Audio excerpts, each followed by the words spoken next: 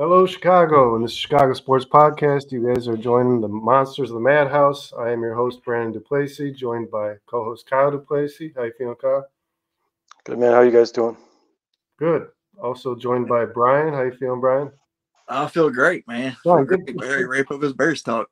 Pronounce your last name for me, man. I've never actually said it. It's LB. It's like just like an LB. L and a B. You just second Okay. L silent in it, so it just pronounced like LB. All right, Brian, I'm excited to have you on. It's been a long time since we've done a show, and I'm very excited, guys, to announce a special guest because he's usually in our chat and usually killing it in our chat. That is Paul from BEARSKIFILM. Paul, how you feeling tonight? Good, man. Good. This is how you know what kind of person I am. I totally read that as edible. Brian Edible. Yeah, I was like, oh man, LB for sure. Nice. Yeah. Yeah, Paul, no, I'm doing great. Tell us a little bit about where we can find you for your content. Yeah, just youtube.com/@BearskiFilm. Also on Twitter. I don't do really well on Twitter, just mainly on YouTube. But yeah, lots of highlight videos, hype videos, do weekly shows during the season, and then during the off season we kind of take a little step back. But yeah, all that content's on there, just youtube.com/@BearskiFilm. Okay, and while we're discussing the chat, guys, I'm going to mention we already have a few in here. Ant Moss, Cliff, Bruce, what's going on, guys? Philip, he's here, he's back. So much love to these fellows that are already waiting and anticipating to talk about this subject that I think has been probably the news headline of today in Chicago sports, and that is Adam Schefter raised a red flag over Caleb Williams not signing a contract. He also did discuss Rome Odunze as well. There's only 5 first-round draft picks that are left unsigned from the 2024 draft, guys, and Caleb Williams and Rome Odunze are 2 of them. Although, and I'm going to say this to all the fans out there that are kind of running around like chickens with their heads cut off, Adam Schefter's message was a little more, to me, than a red flag, was a little more kind of relax, everybody. These deals will get done. So I'm going to go ahead and start with you, Paul. How do you feel about the fact that Caleb Williams and Rome Odunze are still left unsigned? I'm still fine. Yeah, just got to wait it out a little bit longer.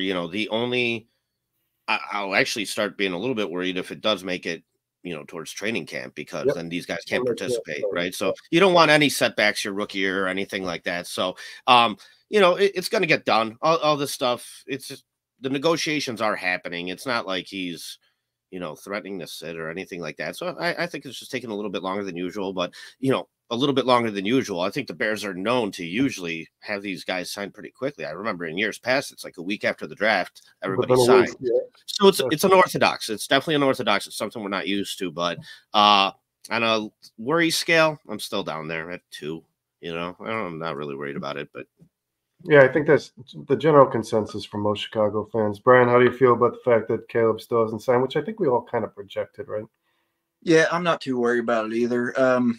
There's really no point in them bringing them in if they're going to show up for training camp next week anyway. It could be just a ploy for them to, sign on Hard Knocks. I've gone over various things over it myself, and I'm just not worried about it at all. I mean, the rookie cap is what it is. I mean, it was collective bargaining. The only thing they can argue is the language. I mean, so it's like, how much you're going to get fined here if you do this stuff? How much there's not a whole lot that they can negotiate on. I mean, it is what it is. I mean, those 2 guys, they're not going to miss any time really. I mean, because they seem to be all about practicing at this point in their career. So they need to get, they want to get in there. So I think that's exactly what they're going to do. Kyle, I know you've hammered this subject out a little bit on this podcast previously, so I know you have a little intel for the fans out there listening today, like why you think, and I know Mike Florio listed 3 reasons on why he believes these guys haven't yet signed. So tell us a little bit about the reasoning behind Caleb Williams and Rome Odunze not yet signing their contracts. Yeah, so basically when it comes to rookie contracts, the totality of the contract is going to be decided no matter what. It's already decided. Mm-hmm. What they're discussing right now is basically guarantees, the signing bonus, when they pay the signing bonus, how much, and injury stipulations. Besides that, everything, Caleb Williams will be playing for the Chicago Bears week 1. Rome Odunze will be playing for the Chicago Bears week 1. This is nothing to be concerned about. We've seen this happen more and more. It's been more and more common in the recent years, and it's going to be an ongoing pattern going into the future. I mean, Caleb Williams, of all people, is the person who I expected this from the most. He said it coming into the draft. He's not just learning how to be an NFL quarterback, he's learning how to be a businessman, and he's proving that right now. And when it comes to the Chicago Bears in particular, Ryan Poles is very smart with his money, and he's going to drag this out as long as he can to save every single dollar. This is going to be something we're going to see going into the future more and more often. Yeah, and I agree, especially with players who have as much leverage as Caleb Williams has. I mean, let's be honest. I'm happy he's a Bear, but this is a guy who made $10 million in college plus, right? So, I mean, he was living on his own in high school. He's aware of what he's worth, and that makes you kind of a little more confident in the way he feels about who he's going to be in the NFL. And I am going to real quickly go over what Mike Florio said in regards to 3 reasons why these 2 rookies might not sign their deals. Signing bonus cash flow is first. He says how much of the signing bonus is paid up front, how much is deferred, and for how long. So that is one thing, guys, that Florio thinks is just, like you said, Kyle, the contract, where the money lies, right? Where in the 4 years is money paid? Is it, front heavy? Yeah, not so much how much as more as when he's getting paid the bonus. The voiding of guarantees, what it will take to let a team wipe out the remaining guarantees. So this is something that Florio said that I really kind of, and Kyle, you've mentioned this before, something that really I honed in on. There have been issues in the past about suspensions for certain on-field interactions, opening the door to erasing guaranteed monies. Players want to limit the team's ability to unguaranteed guaranteed cash. So that kind of, I mean, it's laid out. And I respect Mike Florio. He's always got a lot of, like, as far as I'm concerned, he's always pretty spot on. But erasing in regards to that situation, they're talking about personal team rules, not NFL rules. So if the NFL has a rule in place that if you get a DUI, you lose a certain amount of guarantees, you're suspended without pay for 2 games, that can't be changed.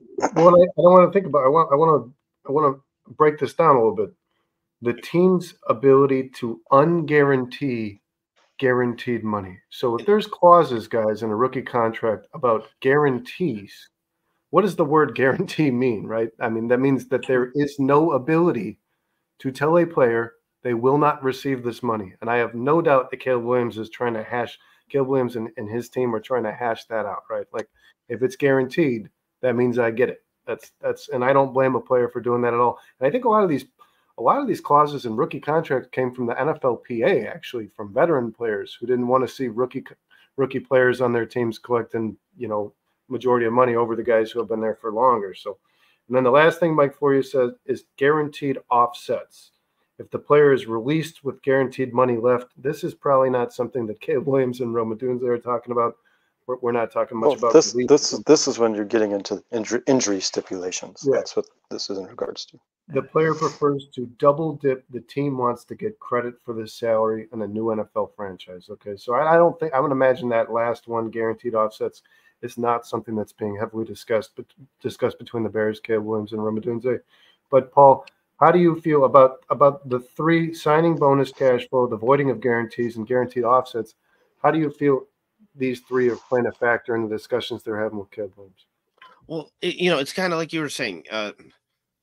Money that's supposed to be guaranteed, that's not guaranteed. I mean, I think a lot of the times we forget that, because we watch these guys on TV, we idolize them. This is a job. Like, this is a job that comes with a paycheck and a certain level of expectation for me to run my life the way I want to run my life, right? So if I'm expecting to get a certain kind of paycheck and then I do something wrong at work and that money's taken out of that, I would feel a certain way about it. So I can see why that's an issue that, can be, they want to kind of argue and stand behind. And, although I do think these things are more minor details when it comes to the overall big picture. And like you mentioned kind of earlier with Ryan Poles and how we're probably going to be seeing this more often. I mean, Ryan Poles has actually kind of been known to, I think, be a pretty tough negotiator. We saw him come in here and, like, the first guy I think that got a contract from the other regime was couldnt. And even that came, after a while, but the Roquan Smith thing, he didn't really budge there. Yeah, that's not ugly, yeah. And even with Jalen Johnson, at the end of the day, I kind of felt like that was the exact contract that I thought he was going to get. Like I felt he was worth 16 million a year due to the situation. You got to overpay him a little bit, 18 million a year, but to go out there and make him like the number one paid corner would kind of be overpaying, and that whole thing kind of dragged out for a while too. If you guys remember, there was a lot of talks on, you know, if Jalen Johnson was even going to get signed. So yeah, I think Caleb's definitely getting a lesson in business, like you said. He's going to have to be a pretty good businessman to sit there and negotiate for the things he wants. Yeah, Brian, let me ask you, we can harp on Caleb Williams all day because I think we can all agree, guys, we knew when this player was drafted, there was going to be a prolonging of this process. We knew he was not going to be one of the first round picks to sign his contract. Brian, do you think that Rome Odunze is an issue? Because that's not a guy I really expected to see any kind of hesitation from regards to signing his rookie deal. I really don't. Honestly, I wholeheartedly believe that they're waiting for the Hard Knocks thing as far as that goes. I think that's already done. I think they're just waiting for him to get in camp so he can sign. Because Bears typically, they don't sign players unless they're already there. They don't bring them in specifically for that and then send them back off and then bring them back in 3 days later for camp. So I typically just, I mean, Rome Odunze, I think he's just waiting. I mean, seriously. I mean, there's nothing else that he can do. I mean, there's no really wide receiver, you know, suspension things going on that's one of them things, unless you're talking about the off field things like Kyle was bringing up earlier. So, I mean, Rome Odunze should be pretty cut and dry. Caleb Williams, though, however, you're not going to find your quarterback. I mean, you don't want him to miss any time anyway. So his guarantees, they should be locked in, honestly. His is probably just like the language. Like, I'm a real estate agent myself, and we fight over language all the time in every contract that we write. I mean, language is a big deal. So, I mean, I wholeheartedly believe that Caleb Williams is just language. He's going to get his whole contract is going to be guaranteed, because I think Jaden Daniels is. So you can't guarantee Jaden Daniels with, you know, even if it's a different organization. He was the number 2 pick. You have to do that for the number 1, you know. So yeah. I believe their whole contracts are going to be guaranteed. It's just a matter of when they're going to get their money. And real quick, Brian, as far as like a business decision goes, what would make the most money here would be to wait and do it on Hard Knocks. Financially, that's what makes the most sense. So I could definitely see, you know, the cogs that turn behind the wheel. Man, if they want to make more money, that could be really what it is, for sure. Yeah, I think the rookies report on the 16th, so that's probably when they're going to get their deals done. At least Rome Odunze. Yeah.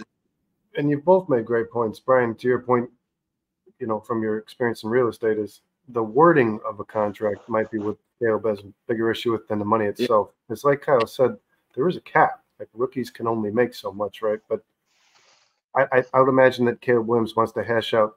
Like I said, I would imagine it's the unguaranteed money that's the biggest deal for these guys. Mm-hmm. And then to Paul's point, great point, is like, I mean, there's these guys, especially a guy like Caleb, these guys come in here and they know, you know, they're drafted. They're not going to, like you said, Brian, they're not going to miss time. They're not, you know, this is not going to be an issue when the season starts. This deal is going to get done. And Caleb knows that. And that's even more leverage for a guy who was drafted first overall, right? So you have to imagine that Caleb is just having, I would imagine, like, lawyers look over contracts and decide what's best for him. And I don't blame the guy for doing that at all.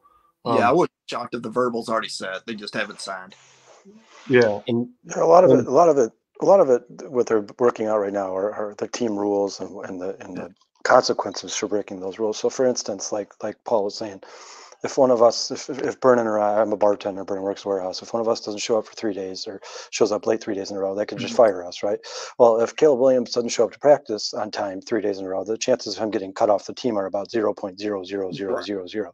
So the best way to hold himself accountable or be more responsible is to go after their money. That's what these guys care about the most. I mean, like Paul said, this is a job. Ultimately, this is a job. It may not be the most prototypical job, but it's a job.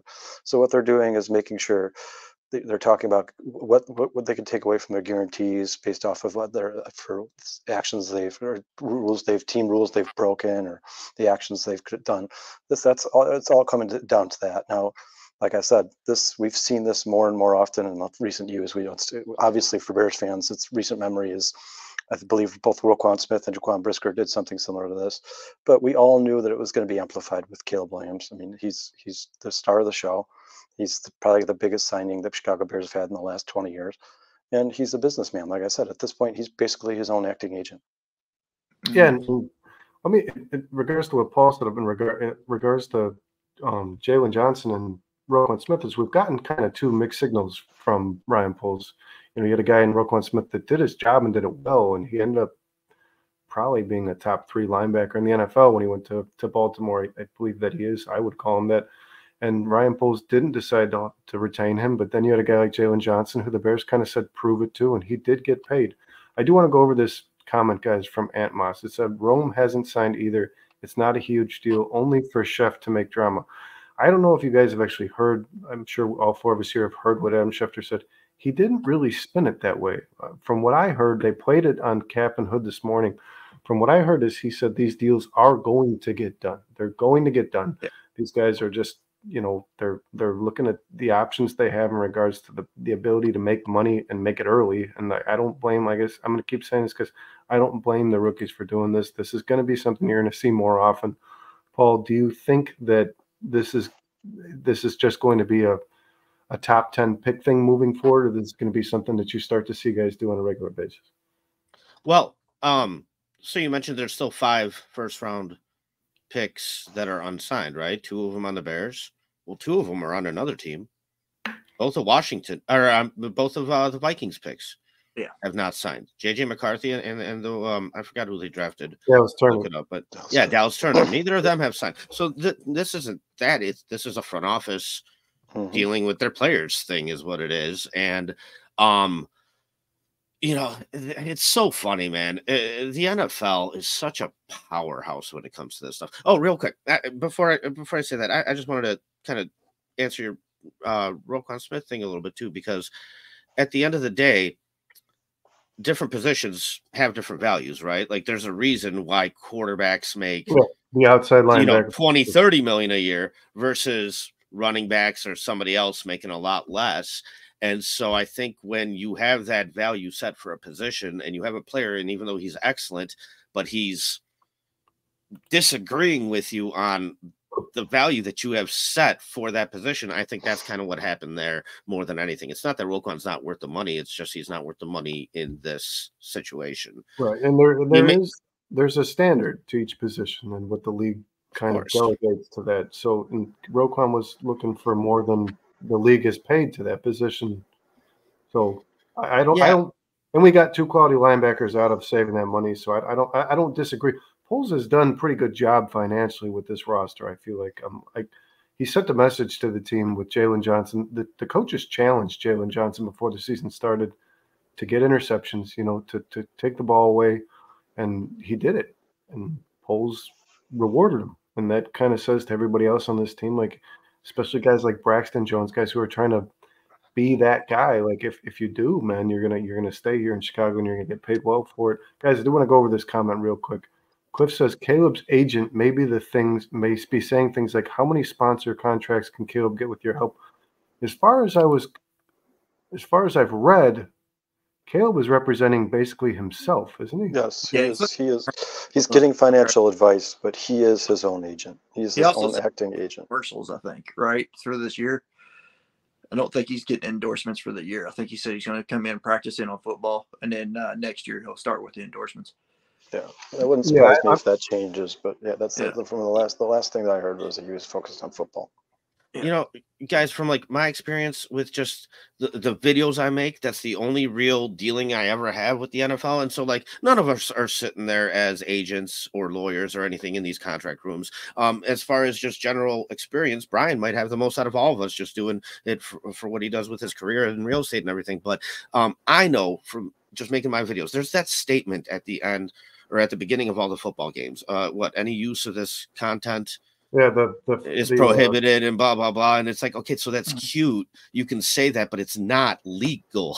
Like if it was, then why then WGN News or ABC News can be giving you their report of how the game went and be showing you their little clips on the TV channel, right? So there are common license laws that apply, And like the NFL says that because that's how they operate. They're such a powerhouse and they have such an upper hand in all this. And that's why you were saying Caleb is represented just by not NFLPA certified, because that NFLPA certified means you know how this works.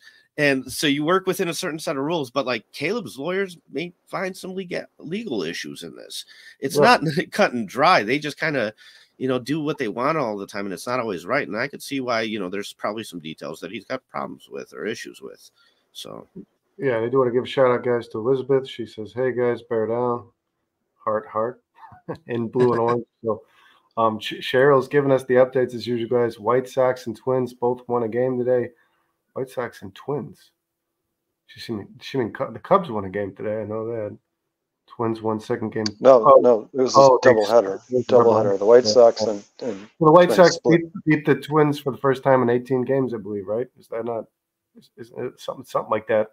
It's an outrageous stretch. That's their World Series. It's been like 2 years since they've beaten that team. And guys, I want to give a shout out to our first sponsor, that is Bridges Scoreboard, is your Northwest Indiana Chicago sports headquarters with a Hall of Fame menu and the coldest beer in Chicagoland. Guys, get out to Bridges Scoreboard if you guys are in the Indiana. It's like the Griffith, Indiana area if you guys are out there.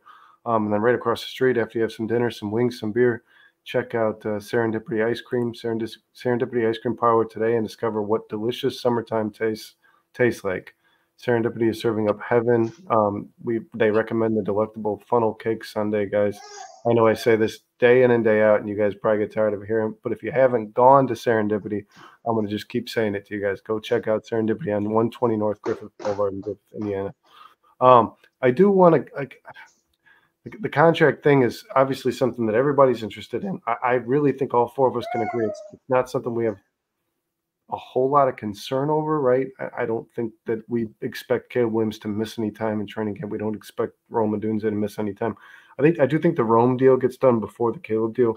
I do think I honestly projected, and I said it on this podcast, I think Caleb is the last first-round rookie to sign a contract. I do believe that that's the case. It's not like a worldly projection because he's the first overall pick. So it doesn't surprise me at all what's going on right now, guys. I mean, is there anybody in this panel that feels like this wasn't something we all kind of expected to happen? Oh, yeah, expected. You hear a lot of chatter, I guess, or slander as far as Caleb Williams goes. Everybody hears that stuff that just people make up on, social media and stuff like that. Like he was wanting ownership and stuff like that. It's just ludicrous. Wow. I mean, that's collective bargaining. You can't handle it. I was like, everybody wants it, but nobody can get it. I think Aaron Rodgers tried that previously too, and it was something the NFL said can't be done. It's just not an option. So that was a comment from a really long time. They probably told Rodgers to go buy some stock. Right. So he went about the Bucks. Yeah. The Rome Odunze thing is a little more surprising to me. Not concerning, still not concerning. A little more surprising to me. He was the 9th overall pick in the draft. He probably could have gone a little higher than that. I was surprised that he was there at 9. And I'm wondering if maybe because he does have a good relationship with Caleb Williams already, is this a little bit influenced? I would imagine if Caleb Williams wasn't drafted first overall to the Bears and wasn't holding out on a deal, Rome Odunze would probably already be signed. Because who's the fifth player that has not signed? I know Marvin Harrison signed. Offensive tackle from the Bengals, Amarius Mims. Out of Georgia. Who I really liked, and I really thought the Bears would look at if they decided to trade back. That was the guy that I actually wanted the Bears to take, Amarius Mims. Really good player, solid player, and I think he'll be a wrecking ball for Joe Burrow and those guys. But yeah, so 5 players total, 2 on the Vikings, like we said, Dallas Turner, JJ.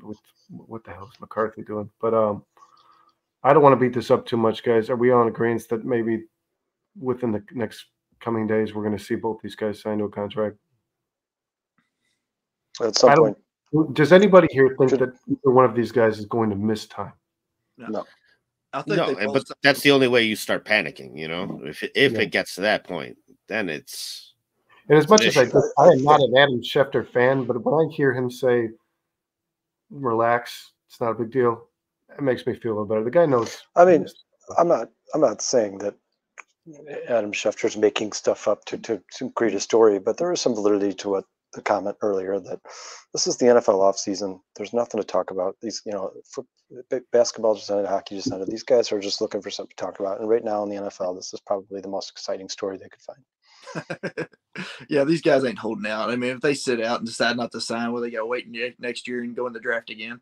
I mean, that's just not going to happen. I mean, Crabtree's got the farthest. What, he missed 7 games, something like that. But I mean, it's just not going to happen. I mean, these guys, they know where their money is. And this they make more playing football than they don't, right? Exactly. And this is a new regime, and it's, as far as I can tell, by all accounts, Ryan Poles seems like he's got a good head on his shoulders, and he's going to find a way to get this done. Yeah, Sports Podcast, guys, which is Brandon Trax, the CEO and founder of Chicago Sports Podcast, says, didn't Roquan sign his rookie deal in week 5-ish? The language he argued was over penalty money for tackling certain ways, etc. There's a lot of factors that play into it, guys, when you're talking about clauses. Clauses are probably the biggest issue rookies have signing deals. It's not necessarily with the money, because we all know they're only going to get so much. It is the clauses, like Brian said earlier, when dealing with real estate, it's the language that somebody uses. And you have to have your lawyers, like every rookie's probably going to have a lawyer look at this stuff and make sure that they're getting what they're owed, right? Yeah, you essentially fight over protection is what you're fighting over. You got to protect your money, protect your investment. I mean, that's pretty much all the language is saying. You just what verbiage you like and which way you want to work it. Go ahead, Paul. Yeah, part of the thing is too, like Brian said, he's in real estate. When I bought my house, my real estate agent was a friend of mine, and the seller, we knew each other. She was their real estate agent too. So she said, "Let me back out, and you guys could just save the money, or we could pay somebody we know the money." Now, to have it be a rule that like I have to hire this person, or I have to have an agent or something like that. That's why these players represent themselves. Like Roquan, I believe it's a family member of his that acts in that role that might get a little bit of a small slice of the pie. You know what I mean? So these guys just want that dollar to go to them, or places where they choose. And, I just think in general, I love the conversation of financials in the NFL, because to me, it always amazes me. I always feel like it's kind of like the second half of the game that's kind of done behind the doors, but it truly does matter. I mean, we've seen the Bears here dig themselves into some financial holes. I mean, I remember Lamar Houston and Pernell McPhee. We signed those guys for a lot of money that did not pan out, and they created, it helped create a pretty big financial hole that took, I think, John Fox 2-3 years to dig out of. One thing I always kind of go back on, and it was kind of like a kick in the ass for me, is when Robbie Gould was up for his contract. I was looking at the situation going, well, yeah, we have a team ahead of us now that's going to win 5 games a season at most. Like, we're starting to rebuild here. What do we need a top money kicker for? I love Robbie. It does not make sense to pay him $4 or $5 million a year. You know what I mean? And then he went, and the rebuild happened a little bit faster than we expected. And in 2018, they're competing. And what do they need? A damn kicker. And on the road there, they signed Giraffe Neck, Mike Glennon, for $16 million, which you could have easily allocated to Robbie Gould and kept him here for 3 years, even though it wasn't worth it. One of the things that the Patriots were always able to do is have a premier kicker. And when Tom Brady would sit there with Bill Belichick, who is the acting GM was the acting GM in those situations, I mean, you best believe that there was an understanding of financials and how you spend that money. And that's why Tom Brady didn't take max deals left and right. He left more money on the table so they could afford things like a max kicker. So there is a way to do things financially when building a team that's really interesting. And you need the players to be on board. And when I was looking at Justin Fields, that's one of the things that started kind of becoming clear. It's like, man, no, this would have had to gone in a path where there had to be so much success that he would have been okay getting even paid less. But no, we're looking at more of a Daniel Jones type deal, and you best believe that guy's gonna try and take every dollar of it. So that's the other thing I hope with Caleb too. It's like, with all this being said and everything, okay, I'm more interested in even like 4 or 5 years down the line what that type of situation is going to look like when he comes to the table to negotiate, because hopefully he's smart enough to take a step back. He's going to get the $39 million. He's the first overall pick. That is what he's a 4-year, $39 million deal, right? That's what Caleb Williams is. That's the It's the Yeah, status it's quo an option. for the first overall pick in the NFL, quarterback in the NFL. I believe it's at $39 million. It's just, like I said, he's probably hashing out a little more. When is the contract paid? It's more of it paid up front. I'm sure he's discussing, like Kyle said, the unguarantees the NFL is giving themselves the ability to do, which is. I got a question for you guys. Do you think that this year is the best team Caleb Williams will have? Because some of these contracts do start coming up, like DJ Moore and, Keenan Allen's on a 1-year deal, or maybe I know we still have a handful of picks for next year. So maybe next year is the best team he has. But then after that, there's got to be a drop off because you're not going to be able to pay everybody at the rate. It makes me think of if Caleb Williams is the guy that Caleb Williams is projected to be, how much does it matter? It's like I think of Patrick Mahomes, and I don't want to keep none of us want to keep doing this, but he lost Tyreek Hill, they retained Travis Kelce, they paid Kelce, and Caleb Williams, Patrick Mahomes has won a few more Super Bowls, so it's like how good Williams will be will dictate how much they require skilled players getting big deals, right? Because the way the NFL is going, especially these receivers are getting astronomical figures, and if let's say even DJ Moore, if Caleb Williams is the player we project him to be, Keenan Allen's probably gone next year. And then I would imagine if DJ Moore comes out asking for $130 million, I don't know if they'll do that either. If they feel like they're good with Odunze and they can go draft the next guy in. If Caleb Williams is that guy, if he's that Patrick Mahomes type player, do they want to keep giving veteran players big deals, or they want to just keep trying their luck with drafting young talent and seeing if the Caleb can get it done with those guys? Kyle, what do you think about that? I mean, I agree 100%. I mean, ultimately, it's all up to Caleb Williams. If Caleb Williams is the type of player that makes the players around him better, like you said, I don't like comparing him to Patrick Mahomes, but that's a perfect situation to compare it to. I mean, they lost Tyreek Hill. We're all like, oh man, it's going to take a couple of years to recover from this, And then there's Patrick Mahomes, who goes and wins 2 more Super Bowls. I mean, if Caleb Williams is that caliber of player, then you can let these guys like Keenan Allen and DJ Moore walk as long as you're drafting well and you're drafting weapons often early. But if he's not that guy, if he's more of kind of just a really good player who kind of depends on a really good team around him, kind of like, maybe Jalen Hurts or a Brock Purdy situation where they have to load the team with talent in order to get to the championship, then I would fully expect them to re-sign DJ Moore or draft nothing but receivers, tight ends, and running backs in the first 3 rounds of the next 3 years of drafting. But like Pascal said, they have a lot of draft capital next year. I'm not really too concerned about that right now. My main concern is obviously just the development of Caleb Williams. Yeah, I mean, I agree. I think the receivers are the best that he's ever going to have. I mean, but I don't know what the overall team is. I think they're actually going to get better next year when they start moving some stuff around. I don't anticipate them re-signing Keenan Allen. I know he's going to be good. I mean, even if he, goes out there and gets, 16 touchdowns this year, I still don't think they're going to re-sign him. I just think he's too old for, it's the way Ryan Poles operates. He doesn't get a whole lot of seasoned veterans, and the fact that he even signed somebody with the age of Keenan Allen was kind of shocking to me. But I guess it was a trade too, so he isn't. What's it? It was a trade too, so he paid out a part of the remaining deal. But Brian, Poles does not have a history of signing guys who are over the age of 30. He hasn't signed guys for big deals.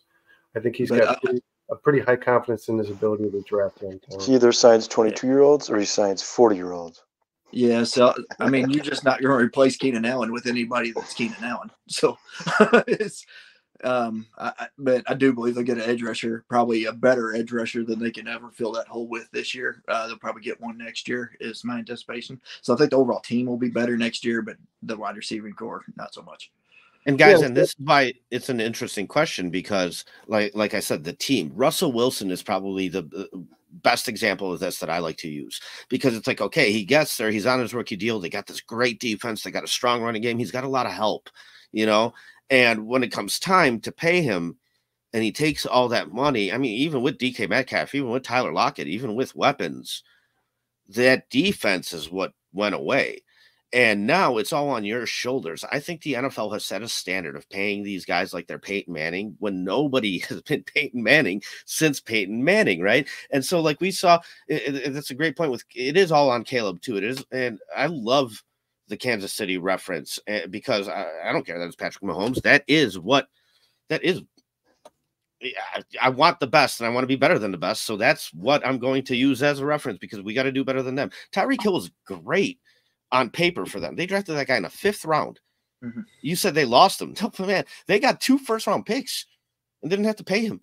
They won Super Bowls with him, utilized him. Yeah. The Russell Wilson thing. Russell Wilson, I was a big Russell Wilson fan. I personally think that Russell Wilson's career kind of dipped after injury, not so much age or so much losing pieces on the roster. Right? Didn't he go 9 years straight? Offensive line became one of the worst in the NFL. He broke that finger on the throwing hand, and after that, when he came back after the rehab, and you guys, if you remember that injury, we were initially told it was a 4 to 6 week injury. Russell Wilson came back after 2 weeks, and I thought it wasn't appropriate what the Seahawks did trying to make the playoffs, and it really affected how he played for the rest of it since the day he returned. It really hasn't been the same Russell Wilson. So I think he kind of had that Robert Griffin deal, like with the injury. Those are 2 different timelines. He went 9 years straight as being a pretty mobile quarterback without missing a game. So I think when that happened, it was already 2021. This is already years after getting paid. The moment I'm talking about is 5 years into his career, when he's won Super Bowls, and then after that, he didn't win again. And I think the financials kind of, told a certain story there. And so, like, you said quarterbacks that make the receivers better. We saw that with Tom Brady. He took Deion Branch twice at different points in his career. And in that middle, Deion Branch wasn't very good. But when he was with Tom Brady, he was pretty good. And on top of it, he took less money. And if Caleb Williams is chasing Tom Brady and chasing those multiple rings and this and that, this is going to be a huge part of the process to be able to sit there and do that. But in 2019, Russell Wilson threw 4,000 yards, 31 touchdowns, 5 interceptions. So it's not like after he received the money, he stopped being the MVP. I think that was actually the year he won MVP, was 2019.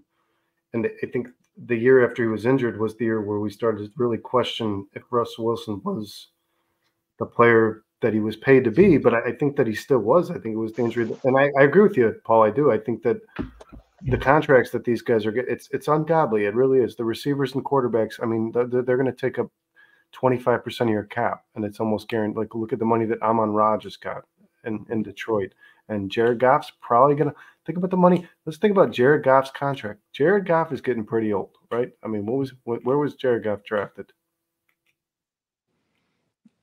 He's like 36. He's like 36. Yeah, he was 35, I think. He was drafted like 2015. It's like 2015.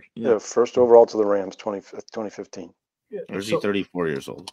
He's probably going to get an over $100 million deal from Detroit to retain him, which, like, he already did.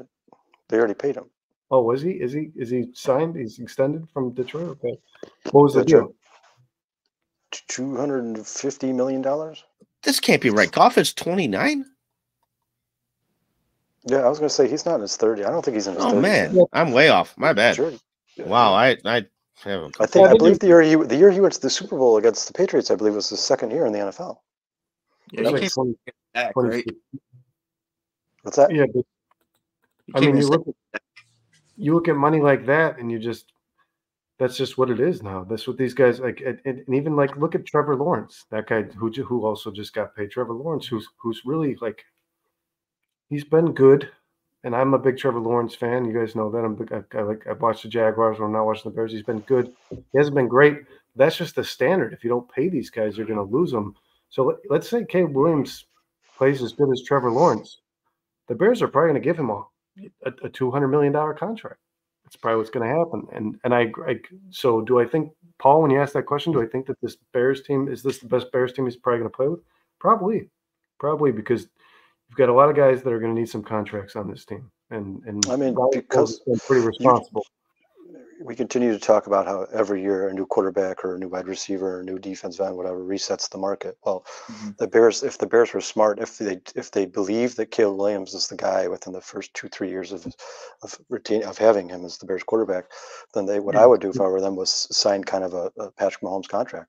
do the 10-year, $500 million, because ultimately Patrick Mahomes is not getting paid what he deserves to get paid if you compare him to the rest of the NFL. He may go down as one of the top 3 quarterbacks ever to play football, and he's what, 5th, 6th on the list. So that's when you do those long-term contracts, as long as you know he's the guy, you can. It doesn't matter how much the market is reset. He's locked into that contract. There's nothing he can do. I mean, if the Bears were smart, and Ryan Poles, I think, would probably lean that way, because like we said, we've talked about this, he's very smart with managing his money.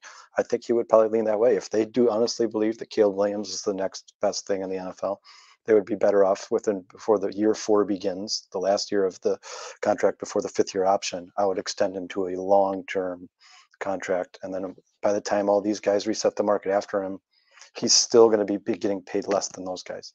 Right, absolutely. Yeah, I don't think Tom Brady was ever paid what he was worth either, but I believe a lot of that was his wife. Well, Paul's right. He took less money to ensure that they put a good team around him, which is very smart, because he won 7 Super Bowls. Yeah, right. And like, it's interesting because the year they had Randy Moss and they went all in on the offense, man, they were dominant, but they didn't win a ring. They won the ring when the money's more. When you got to be able to win in different ways, you know what I mean? And the Patriots showed that year after year after year, example after example. They'd even do it week to week, whereas most teams have a game plan. They would adjust their game plan. That's why you'd see these no-name running backs come in and have a 4-touchdown game. I don't know where. Why? Because this is the best plan we have to attack, whatever their defensive weakness is. And they were so flexible with all that stuff. But in order to do that, you got to be real good. You got to have players that fit spots and pay them. Yeah, pay them. I agree. That you're right. When the Patriots were at their best, when the money was spread out, and particularly with the position they always seem to focus on, was not offense. It was actually cornerback that the Patriots seemed to go out there and get the best of. And that's what we've talked about on this podcast time and time again, right, guys? Like these teams like the Patriots and Packers, who are a revolving door of young talent, and they don't pay a bunch of guys. They let guys walk in free agency. These are the guys who have sustained success. Now you have teams like the Eagles right now and the Niners right now, who are really good teams, and they're going to have an opportunity to win a Super Bowl here. But the window is much smaller than when you spread the money out like that, because once you get locked into long-term contracts like that of Khalil Mack, that's when your team starts to really struggle, because if Khalil Mack's not pulling his weight, which we saw due to injury or other various issues, then the team does not play well. And that's just, you don't have enough money to put more talent on the rest of the roster. So once you lose those 1, 2, 3 guys that you've paid, you're in trouble. You're an average football team. Yeah, Joey Bosa's been killing the Chargers. Guys, real quick, I want to give a shout out to El Bandito Tequila. As we all know, Chris Chelios is part owner of the tequila. They have Añejo, Reposado, and Blanco, guys. If you want a good margarita, or just tequila on the straight on the rocks, you guys know me. That's my poison. Go buy yourself a bottle of El Bandito tequila today. I also do want to give a shout out, guys. I didn't realize it's Andre Dawson, or the Hawk, most well known by Chicago fans. It is his birthday today, guys. So happy birthday to Andre Dawson, who I believe Trax has actually had on the show before as well. Guys, I do want to move on from the contract negotiations between Caleb Odunze and the Bears. I do want to move on a little bit to ESPN released Caleb Williams projections, and I've seen a lot of projections, a lot based from A, gambling sites, or B, fantasy sites. ESPN's is probably the most, I don't know, down to earth. That's a term I guess is appropriate to use. They have 3,538 yards, 23 touchdowns, 13 interceptions, and a passer rating of under 90 at 89.1. Did they give you rushing stats? Do they have rushing stats on there? No, it's just as a passer, strictly as a passer. How do you feel about that, Paul? Extremely realistic, in my opinion. I could totally see it going that way. And even if it does, it still sits Bears rookie record in passing yards, right? Yeah. I think when I look at this team and how it's constructed, I'm really interested. And I know this kind of gets a little slack, a little shit from some people here and there, but this punter, man, if he can do what he's supposed to do, I think that might be a little bit underrated, because if you're putting the defense in good positions, I mean, for Christ's sake, they made shirts in Iowa that said punting is winning because he'd pin the team's back. They'd go 3 and out because their defense is in a great situation. And so, like, man, 3,500 yards, depending, like, especially in that type of thing, if you're starting midfield all the time and whatever, that could actually wind up being a great season with those type of statistics. So, those stats are a lot easier to add up when you have the whole field ahead of you and things like that. So I'm actually kind of interested to see because, yeah, numbers are numbers. You could have them tell any kind of story you want. And like I said, those I could totally see it playing out with those type of numbers at the end of the day. For me, I try and just, man, I want double the TDs that I have INTs. Like for me, that's usually a thing. At least get a 2-to-1 ratio going. So if you have 13 interceptions, like throw me 25, 26 touchdowns. That'd be nice. You know what I mean? 3,500 yards. Yeah, it would be the best Bears rookie quarterback we've ever had here. So the 3,500 yards is it's probably where I have the biggest issue. I don't know. Like, this is obviously a team that established the run last year. Justin Fields was a big part of that. Caleb Williams can run the ball. He's not going to run as much as Justin. We hope he doesn't. But he has 3 targets that are potential 1,000-yard receivers. And I know I'm jumping the gun on this with Odunze, but he is projected by all measures to be a number 1 receiver. The yards is probably where I have the biggest issue. Eric Kramer has been told by Cliff here, guys, in the comments. Eric Kramer holds the record with 3,838 yards. I do think Caleb Williams breaks that record as a rookie in yards. I do. I think he throws a lot of yards. That's where my biggest issue falls with this ESPN prediction. The touchdowns and interceptions I could see. I'm with you, Paul. 25 touchdowns seems very plausible to me with the targets he has on this team. 89 passer rating, not a bad statistic for a rookie quarterback. But the yards I do have an issue with. I think he'll be somewhere close to 4,000. Kyle, how do you feel about these projections? Well, I mean, so we all know what ESPN does. First of all, most of this is they use an algorithm to figure this stuff out based off of statistics from school and his team and the time he has to throw it. But in the long run, I mean, obviously what I think they would do is they would take, his ceiling, what they would consider. So let's say it's 4,000 yards passing, and then his floor, which is 3,000 yards passing, and then they find themselves somewhere in the middle. But I mean, to be honest with you, I would this touchdowns are actually what surprised me. I would put that closer to 30 for sure. And that's just because, like you just said, Vernon, I mean, they've got DJ Moore, Odunze, Keenan Allen, Cole Kmet, DeAndre Swift, Roschon Johnson, Gerald Everett. I mean, these guys I think we all agree that Cole Kmet's probably good for 6 to 7 touchdowns. Mm-hmm. DJ Moore's good for 6 to 7 touchdowns. Keenan Allen's good for 6 to 7 touchdowns. Odunze should get a couple. Tyler Scott will probably get a couple. Gerald Everett would probably get a couple. DeAndre Swift will probably get a couple. I mean, I expect closer to 30 touchdowns. My personal, and we're not too far. I'm not too far off from ESPN. My personal projections would be somewhere around 3,800 yards, 29 touchdowns, and probably 12, 13, 14 picks, somewhere in there. But like I said, they're just taking what they believe is probably his exact average. They don't want to go too high and they don't want to go too low. But if I was a betting man and I was on FanDuel or DraftKings, I'd take the over on both the yards and the touchdowns. Brian, how do you feel about those? Like you said, I mean, I agree with you as far as the or you and Kyle as far as the yards go. I think that's low. Shane Waldron, I don't think he's had like a collaborative effort of under 3,800 yards since he's been a OC in any facet. I mean, I think like last year, I think Geno Smith had 31 and Drew Lock had like 700 something, so I mean, I just don't see him going under 3,800. I think that is where the bar, that's the over under for me. I definitely think it's going to be over. As far as the other stats, I'd like for him to set every Bears record, but the rookie record that I'm really focused on is the 11 wins. I don't know if Caleb actually cares as long as he gets them wins. He doesn't. Yeah, neither do we, right? He doesn't seem like a guy that really cares about stats. He just. As far as last year goes, as far as in college, where they start out like 6-0 or whatever, and then won like one game in their last 5 or 6 or something like that, he just looked deflated at the end of it. It's like at some point your team's got to, progress and get better. And I think his team let him down. If he's just winning, I think he's happy. Yeah, I agree. It's to all of us Bears fans who have endured misery for the last couple decades. We just want to see some victories, guys. We want Caleb Williams to win games. I do agree, but I think with winning is just going to come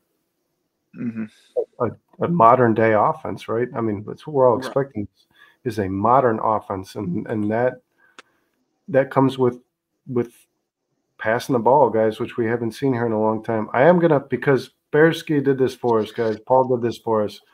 We are going to hash out a little bit of this, the salary cap hits for quarterbacks year by year. We're gonna start with the year that I thought was. I mean, look at the names on this list, right?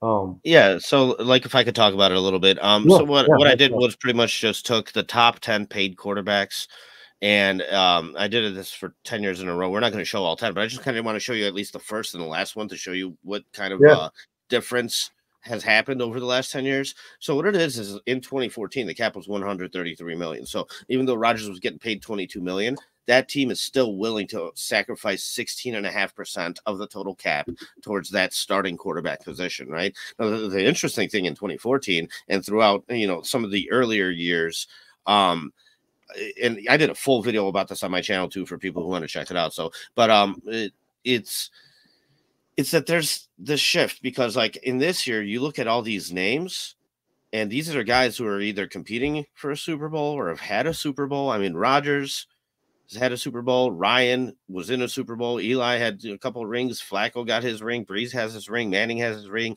Kaepernick was in a Super Bowl. Roethlisberger, Cutler. And it's not until you get to the bottom two that, you know what I mean, it actually kind of makes sense. Whereas if you want to pull up the 2024 one real quick, and so the cap grows every year, right? So in 2024, the cap was 255 million, and a guy like Deshaun Watson took up 25% of his team's cap and then was hurt throughout a chunk of the year. A guy like Dak Prescott, Matt Stafford, he belongs right up there. But then Kyler Murray, Daniel Jones, we're talking about 4 out of 5 guys that have no business being paid top 5 quarterback money if we're comparing it to the same landscape that it was 10 years ago. You know what I mean? And then Mahomes comes in there, and you guys talked about that Mahomes deal and how it panned out. Yeah, look at that. He is 6th on the list, and this is according to cap hits. So although when he signed it was so much and this and that, because they strung that contract out over a long period of time, like you said, by the time it all catches up, you wind up actually getting a pretty good deal for Patrick Mahomes. And I've found that year to year, when I looked at this, it was never the top guy getting paid who was the guy that was winning. It's kind of gone away from that a little bit. The average, it stayed somewhat consistent, but then this last year it shot up. And this is just the top 10. Like I said, I didn't do every quarterback, but top 10 paid. But yeah, it's very interesting how much some of this stuff does affect the way teams actually wind up performing at the end of the year. Like, the Browns right now might have one of the best defenses in the league. I mean, they had guys. They had a no-name in there throwing 300-yard games, and they had Joe Flacco coming in there and still trying to perform. But, like, at the end of the day, you're paying your one guy all that money, and in the long run, it's not going to work out for you. You know what I mean? You can't keep doing that year after year. So, I don't know. It's just something interesting that I found, and that I kind of put some numbers together on. So, yeah. No, we appreciate it, and you're absolutely correct, because, like, look at some of the names towards the bottom of this list. So let's focus on that. So Mahomes is 6th, and obviously I would hope the panel agrees by any measure the best player, not just quarterback, player in the NFL, I think. But then you've got Allen 3rd to last and Burrow 2nd to last. I mean, these are young guys. Lamar Jackson playing it. Lamar Jackson, who just won his 2nd MVP, right? And these are the guys playing at the top of their game. They're young guys. They're playing their best football, and these are the guys taking the least amount of hit out of the top 10 quarterbacks this year on their salary cap. So you're absolutely right, man. I mean, and this is what I was talking about. This is just what the market's going to require. I mean, the Deshaun Watson thing, we all kind of, did everybody not scoff at that a little bit when that trade and sign happened? Yeah, somebody's got to protect them low teams from from themselves. I mean, that was just a desperation move.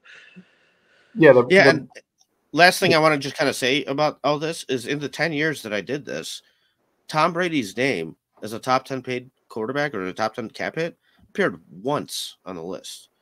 Yeah. And it was the year he went to Tampa, his first year in Tampa, when the Patriots told him go somewhere else, get your money. Yeah. And even then, he was like the 5th or 6th guy. Like, you never financially crippled his team. Yeah. Yeah, and I'm going to say this, guys, regardless, if Caleb Williams is in the Josh Allen, Patrick Mahomes, Joe Burrow conversation, or if he's in the Kyler Murray, Jared Goff conversation, he's probably going to be somewhere close to 25% of his team's salary. I'm just going to guess that now.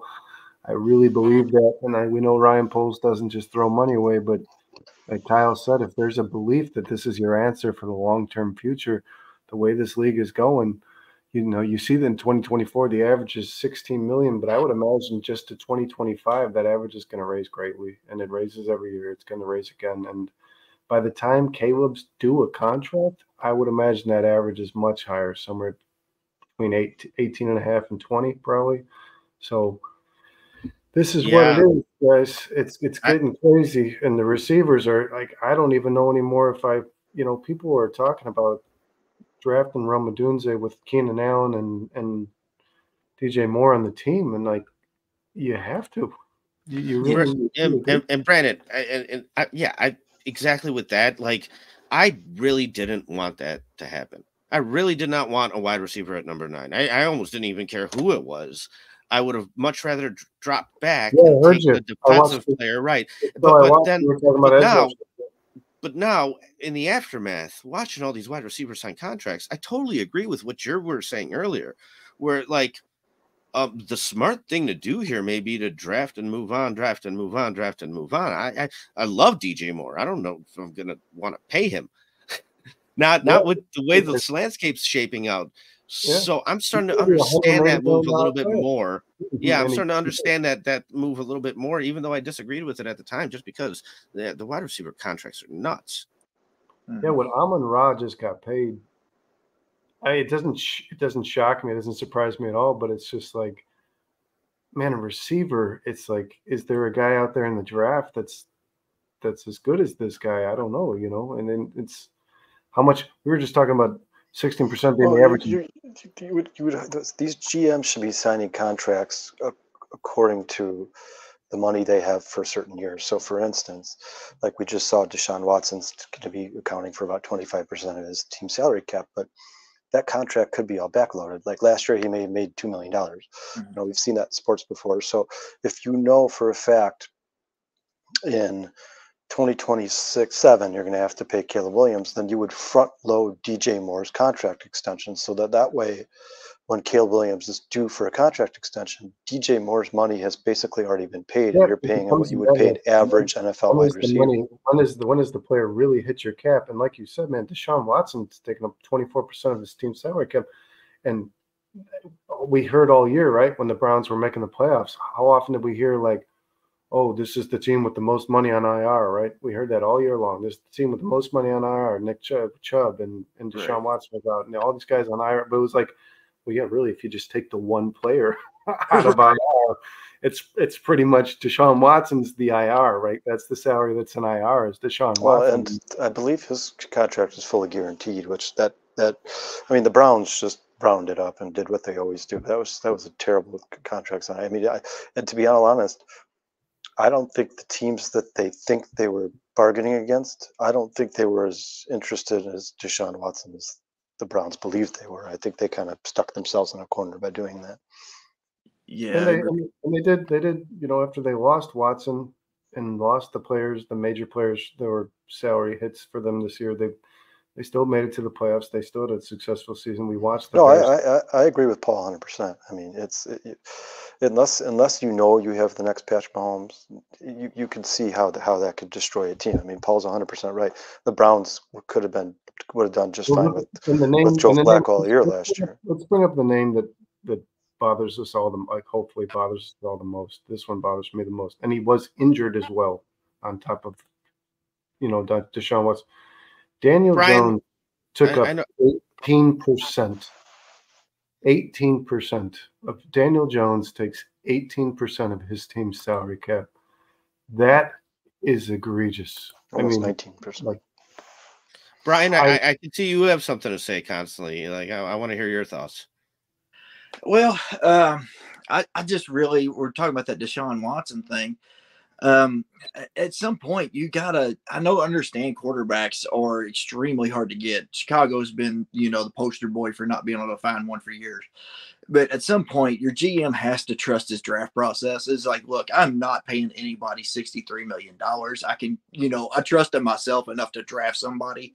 I mean, Deshaun Watson essentially has had one good year. I think it was 4,500 yards or something like that. It was a stellar year by far.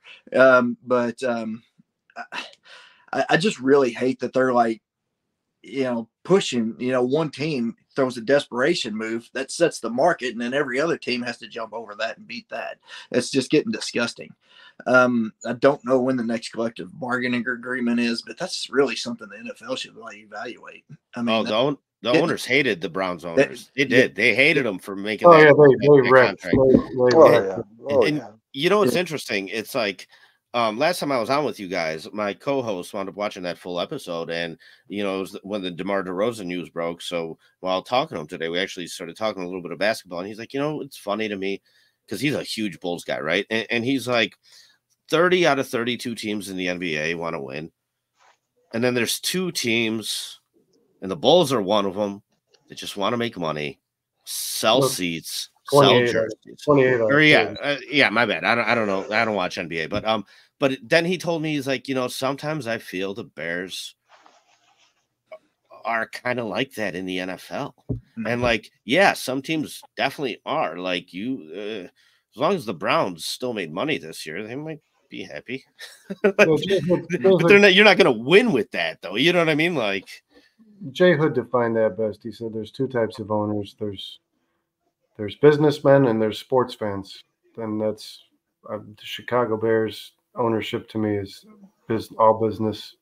They sell out seats. That's what's in the Bulls as well. He's got in the White Sox as well, which is funny because they don't even sell. And it's not like you have to dig and claw and scratch to figure out who it is. I mean, you could tell that Tom Ricketts is more focused on the business side of baseball, and the New York Yankees owner is more concerned about the baseball team itself and their record. And I think smart owners know that winning championships makes you more money. That's the problem. Is the real problem with guys like Jerry Reinsdorf is just how small-minded they can be. Like, man, if the Bulls and White Sox were winning championships year after year and doing what the Bulls were doing in the 90s now, you're the amount of money they'd be making. What's that?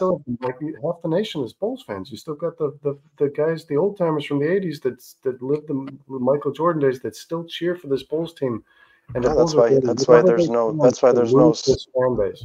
Guys, I'm not from this country. I was born in Poland, and I came here when I was 6. And when I came here, I knew 2 things about America. I knew Michael Jackson and I knew Michael Jordan. I mean, that reached out to a 6-year-old on the other side of the globe. Right. Yeah. Right. And then the Bulls won 3 more while I was here after that. I came in 94. All I knew growing up was "We Are the Champions" by Queen, because that's all I fucking heard every year.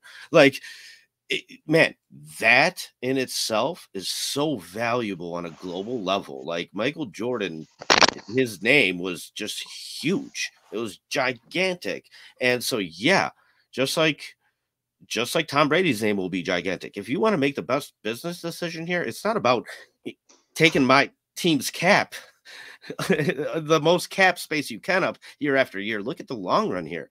You take a little less money. You got to be unorthodox in these situations, because we're like, I'm looking at this going, man, there's just some owners out there, GMs out there that don't know what the hell they're doing. I don't know if you guys know, like, the situation in Houston, I believe I was told. It's like their owner is a very devout Christian, and they used to have a priest that would come into halftime and give speeches at halftime. I believe he made that guy team president. Like, so some of these organizations are ran in an insane way. And so there's some situations where these players are just like, you know what? Give me my money.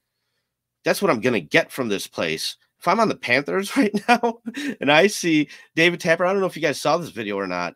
He had his wife giving him insights during the draft on who they should take, because he's some rich guy with a football team, right? And so, like, man, that's why I love Ryan Poles. I love the process, everything like that. Whatever let the McCaskies keep making money. They'll never, their goal will not change, but it just feels like GM down at least now. Like even with Kevin Warren as president, like we have some people in place now that want this thing steered right and done right and built right. And it's, you know, it's crazy because I've been more hyped in other years, but I'm not as hyped this year. I feel a little more confident though. I just feel a little more confident that this thing is where it needs to be. Yeah, no, I feel good about our GM, and that's not normal for us, right? Like it's different, and it feels, to me in the NFL especially, you've got to have a plan before you have the pieces. And the Bears have always kind of done that the other way around, right? I mean, like there was no plan in place for Justin Fields. Like, the hiring of Matt Nagy and the drafting of Justin Fields, none of it made sense. It didn't, nothing. I don't know. They never really develop a scheme and then draft the players that fit it. They always just kind of, I don't know. It's just like they take a bunch of different pieces from a bunch of different puzzles and try to put them all in together. And it never fucking worked, guys. It never worked. And you're absolutely right, Paul. Ryan Poles sees this. He sees the game in a completely different way. And you're absolutely right about McCaskey. And I don't know, maybe it was the firing of Ted Phillips. It doesn't seem like McCaskey's hand is so far in the cookie jar anymore, right? Well, I mean, it's sad to think of, but I don't think there's a Bears fan in the world that was like, oh my God, the McCaskies are so smart. They've somehow learned how to run a football organization, and they hired Ryan Poles. I think what happened is they went through GM, and finally got lucky, and a good one fell in their lap. Unfortunately, I think that's probably more likely the case. Warren, I like the hire of Kevin Warren as well. I know a lot of people have gotten down on Well, Kevin remember that was done after Ryan Poles. Poles hired Kevin Warren, which is the most ironic. In a nutshell, yeah, it's sad. But it's like what the Colts did. Like Jim Irsay is known to be a terrible owner. I mean, this guy made Jeff Saturday his head coach out of nowhere, probably because they were at the bar together. Like, you know what I mean? Like the situation for that to happen, because Jeff Saturday had no business doing it. But Jim Irsay is known to be a terrible owner. He's known to have, you know, just you have to win despite of him. And once he got Bill Polian, and Bill Polian got Peyton Manning, everything seemed to be just fine with Jim Irsay there. You know what I mean? And it wasn't until both of those guys were gone that you started seeing some more stories pop up about him and stuff like that. So yeah, I mean, listen, ownership is an obstacle in my opinion that can be overcome. That's why I was always like, okay, people that want the McCaskies to sell and this and that, it's like great, but it's not going to happen unless they're going to get a boatload of money, because kind of that's what they're about. You're right. They're just all business oriented and this and that. However, that does not mean you cannot hire the right people. We just need to hire the damn right people. I think we finally have. It just took 25 years to do so. And then a lesson that I think, I don't know when and where it happened, guys, but it's, you know, it wasn't about, not only just about hiring the right people, but then after you do that, trust the process. Trust those guys to do their damn job. Stop reaching your hands into their pockets and telling them what to do. And it felt like this is the first time with the hiring of Ryan Poles or McCaskey, and he did hire Eberflus. McCaskey did hire Eberflus, and once he ironically, it was Bill Polian who basically hired Matt Eberflus. McCaskey paid Bill Polian, but it feels like now McCaskey's, I don't know if, you know, something just hit him in the face, man, but it feels like now he understands, like, I've got this guy that I hired that I can trust, and I'm going to stay the hell out of his way. And you have to think that I think they have their hands full with the stadium thing, man. I really do. And which is why I think Kevin Warren was heavily. I think that Kevin Warren's going to be a huge. That is why Kevin Warren was brought here. Yeah, but I also think that Ryan Poles might have said something like, "Dude, let me do it. Just leave me. Like, leave me be. Like, if you trust me enough to hire me. You trust me enough to put this team in the right." Well, that was probably part of the stipulation before he signed. I think ultimately he was like, "You can sign me, but if you do, let me tell you exactly how this is going to go." Before even, I mean, you guys remember, Ryan Poles called the Bears. What was that, Monday morning, and said, "I'm going to interview my second interview with the Minnesota Vikings tomorrow. If you guys want me to be your GM, sign me today, because if I go there tomorrow, I'm going to sign with the Vikings." And he did. They signed him that day. They signed Ryan Poles that day. You know, guys, I used to make the joke that like the reason why they signed Ryan Poles and Matt Eberflus is because on the offices right outside of them, you only have to replace half the nameplate. Yeah, Ryan and Matt, we're already there. Saves you about $12. Let's do it. Guys, I want to give a shout out real quick to Chicagoland's most delicious and fun sports dining experience, the River Street Tavern. Head to River Street, located at 102 River Street in East Dundee. Open on Tuesdays through Sunday. They are closed Mondays, guys. They have $2 burgers on Wednesdays. Where you're going to find a deal like that, not even a McDonald's. And half-price wings on Sundays, guys. We also know somebody who tends bar there. That is the man you see in front of you, Kyle. Kyle, go ahead and give a shout-out to the people at River Street Tavern that made this a sponsor for us, that help us do this week in and week out. Yeah, shout out to the owners of River Street Tavern in East Dundee, 102 North River Street. Tina Anton and Lauren Ratner are the two owners there. It's a great restaurant. It's a great location. And they always have great specials, great prices on like Brendan said, on Wednesdays, $2 burgers, Sundays, half price wings, and Tuesdays, half price tacos. So go, if you're in the area, guys, go check it out. Man, I'm not even in the area, but I might have to drive up there and see you guys for sure. I'll take care of you, Paul. Paul, if you come out, man, let me know. I'm a little bit further. Kyle's pretty close there. He works there. Obviously, I'm about half an hour away. But if you come out this way, let me know, man. I also want to give a shout out, guys, to Worst Stadium Club. We're Stadium Club, guys, with really, really good cocktail menu. I've said this time and time again. You're probably getting tired of hearing it, but go get yourself a cocktail. If you're a gambler, there's a lot of gaming there. Gamble responsibly, obviously, guys. Let's move on to something else, guys, that I want to hash out real quick because I saw this pop up today. I didn't actually know this, and I mentioned it before on the podcast, but we didn't really get to dive into it. The Chicago Bears, hold on, I've got this saved here. Chicago Bears finished second in the NFL in rushing yards per game, or rushing yards total last season, with 23.99 behind only the Ravens. Now, the Ravens and Bears kind of have had a similarity in regards to quarterbacks last year, right? They had two quarterbacks that could both rush the ball. We don't have Justin Fields anymore. We do have a mobile quarterback, but a guy who said it himself, I prefer not to run. I hate to run the ball, is actually his words on Colin Cowherd's show. Where do we project the Bears in regards to rushing yards, total rushing yard rankings by the end of 2024? Real quick, no, I just had these numbers pulled up because I wanted to mention this earlier, and so I'm not going to give you a total or anything like that, but when it comes to the difference between rushing yards with a mobile quarterback and rushing yards without one, so I just kind of pulled it up and looked, and it's like, okay, so the Raiders games, guys, we had 173 rushing yards without a mobile quarterback. Yep. Now, they ran the ball well all around. They ran the ball well all around. Wasn't that the game Deontay Foreman went off? Yeah, but you had Tyson Bagent in there. Yeah. So without the mobile quarterback, you're still able to put up 173.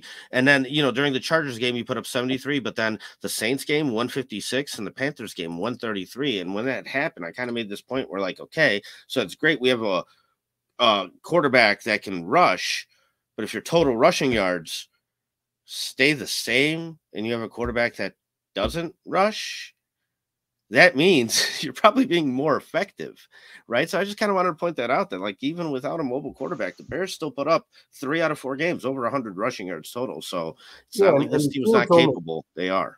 Fields only had 660 rushing yards, so it's not like the season where he had a 1143, right? The 2022 season, guys, where we saw him almost break the record, and he did miss a game. He probably would have, but he didn't run the ball off the charts last year.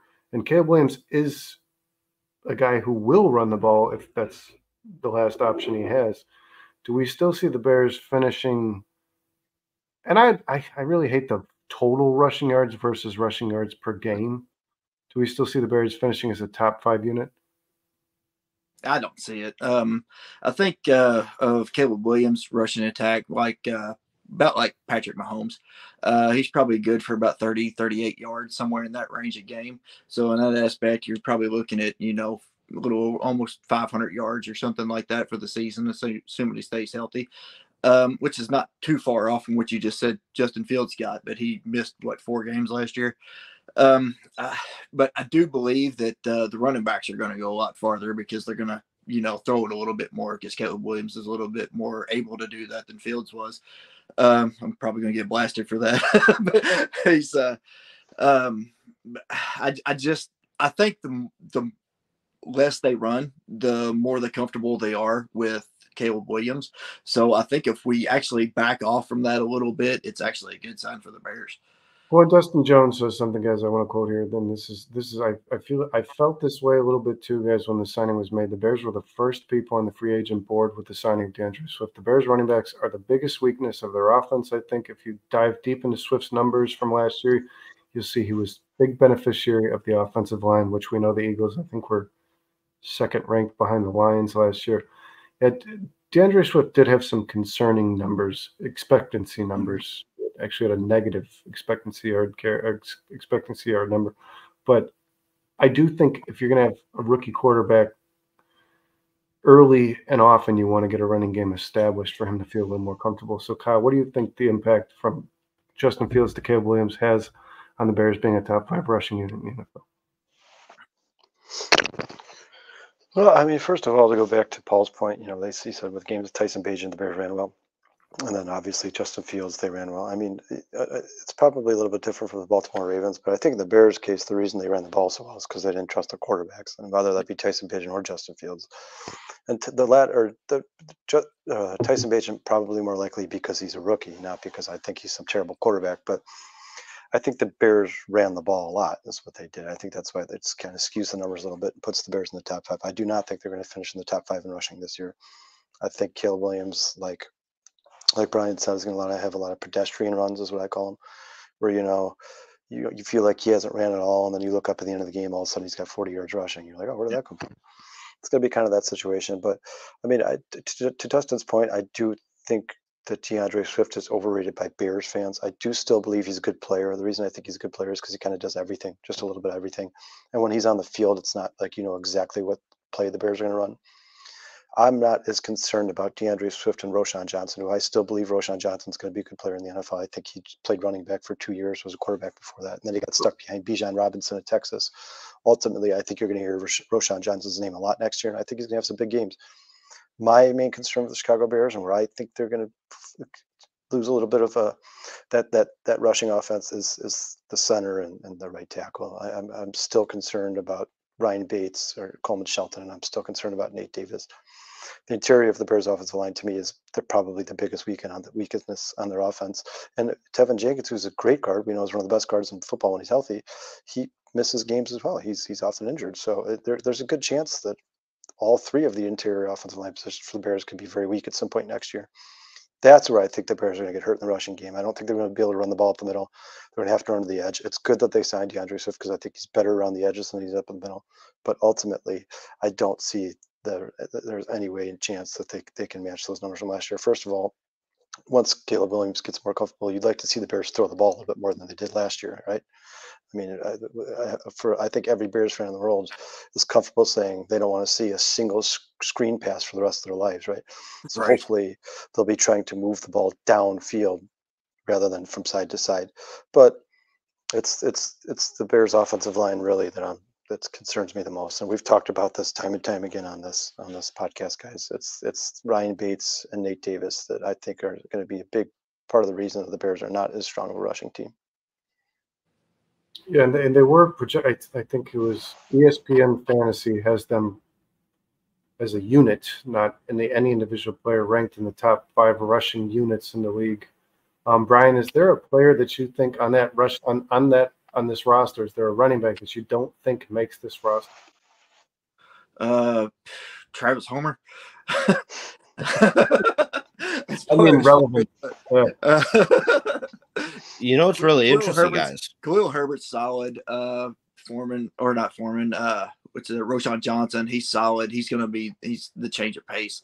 And Swift is essentially, he's going to catch a lot of balls out of the backfield. I think, he's going to catch some screen passes that we're all going to hate to see, like Cal said. The chat is blowing that up right now.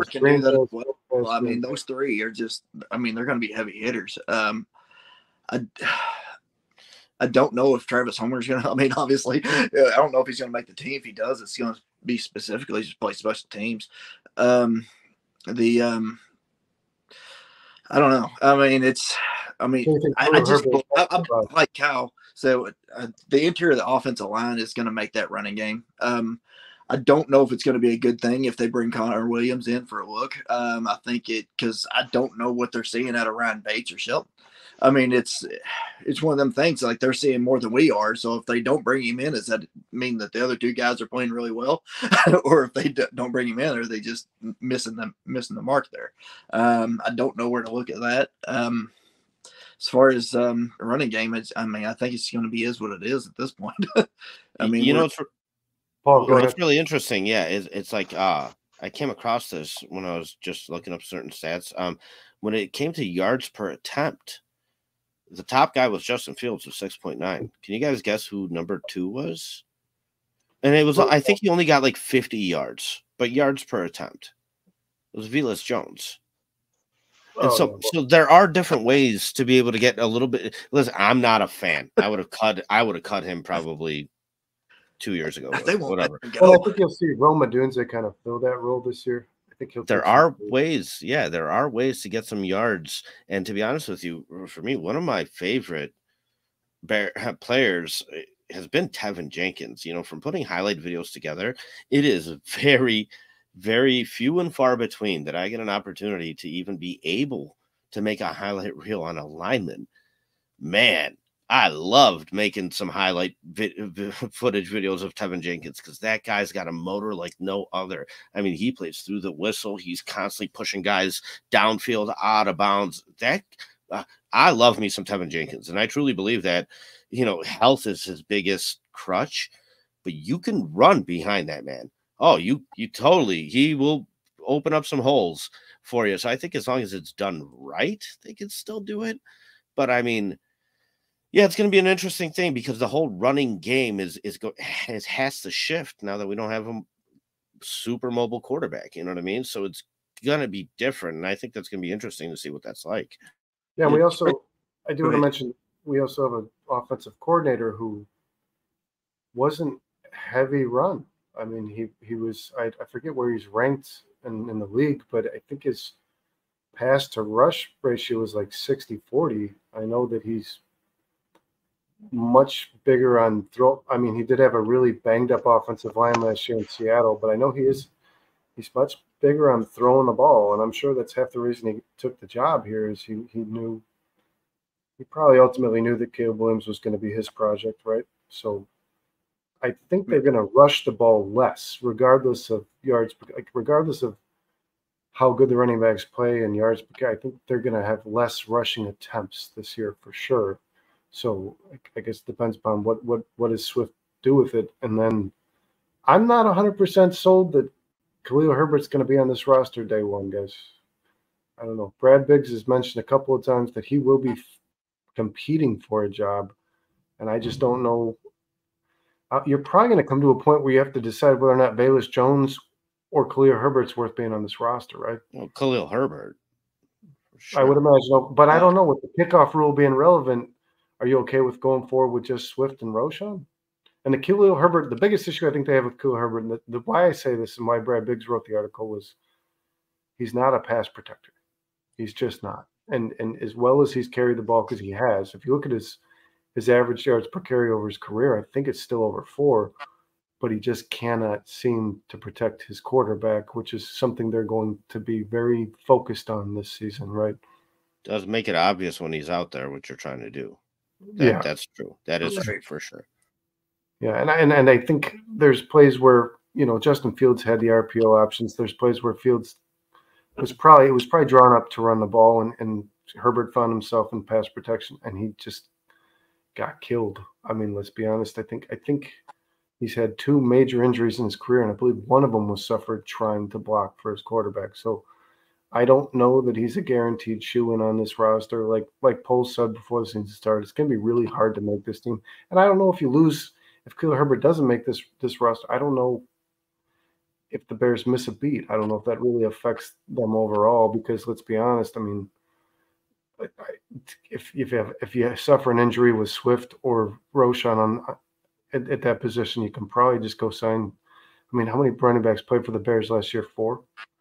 Darrington Evans, Dante Foreman, Roschon Johnson, Khalil Herbert. I mean, it seems like a position that the Bears don't really beyond DeAndre Swift getting the money that he got, I don't think they're going to stress who's back there too much as long as Caleb Williams is throwing the ball comfortably. But I don't know. I don't want to make any speculation. I'm not. I would not say right now today that Khalil Herbert is a guaranteed player on this Bears roster come 2024. What about Blasting Game?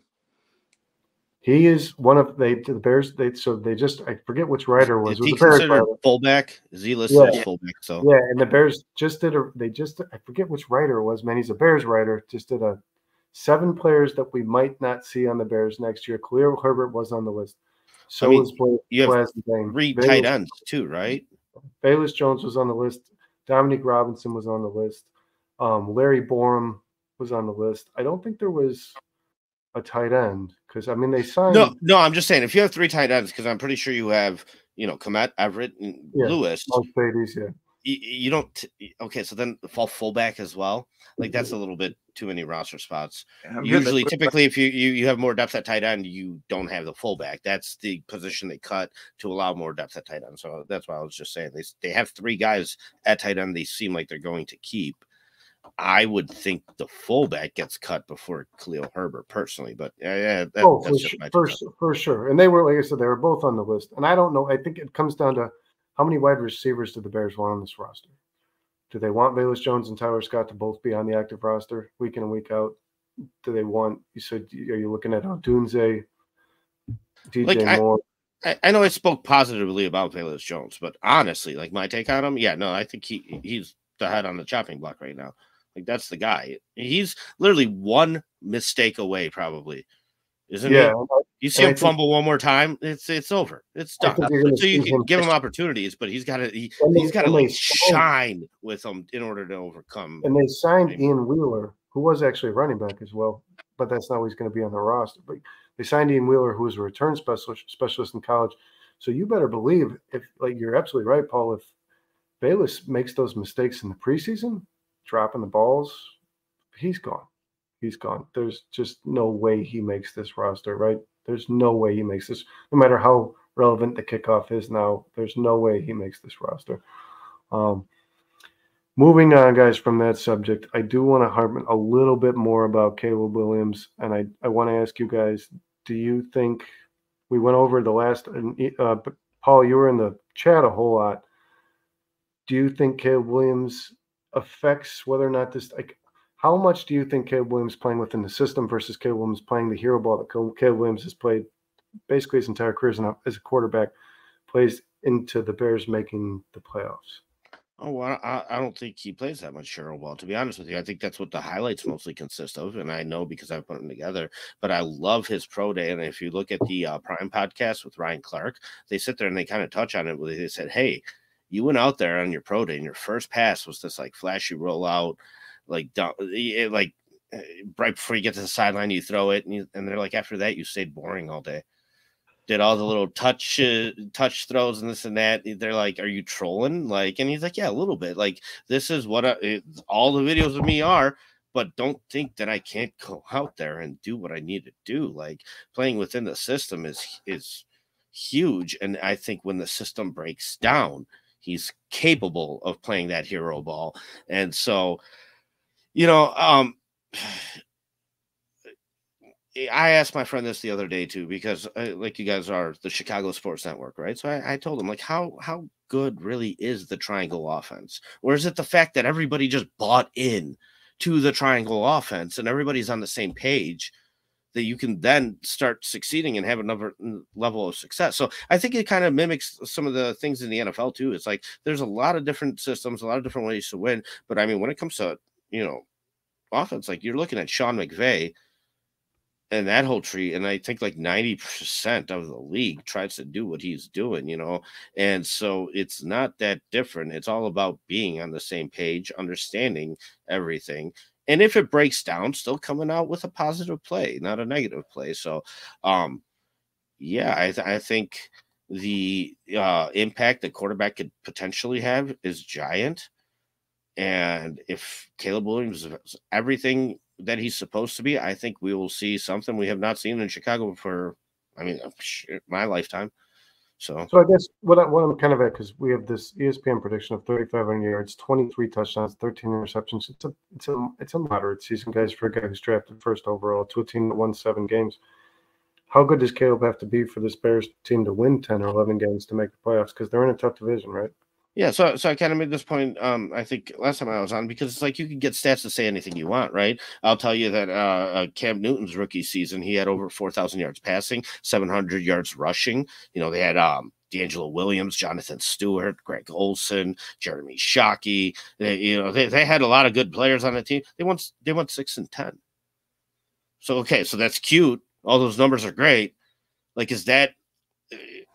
what do you want? Do you want the wins or do you want the numbers? Because like I said, if all you want is wins, and I love how you guys kind of touched on that, like the numbers might not matter at the end of the day as long as you're winning. No, they won't matter. And as long as you're smart enough as a player, which Caleb will be, to just not let the media harp on you or whatever, this and that. I don't care if you go out there and throw for 100 yards a game if we're winning every game. It's when you're losing every game that you start to sit there and dissect those things and find issues with it and this and that. So like 100 yards, I'll be a little bit on. right. No, but what I'm saying is like, right, you don't know exactly the dynamic of this team yet. So like, if the special teams this year are more elevated and can put the defense in a better spot and can put the offense in a better spot and this and that, we may see lower yardage. I just want it to still come with wins. So like 3,500 yards, whatever, cool.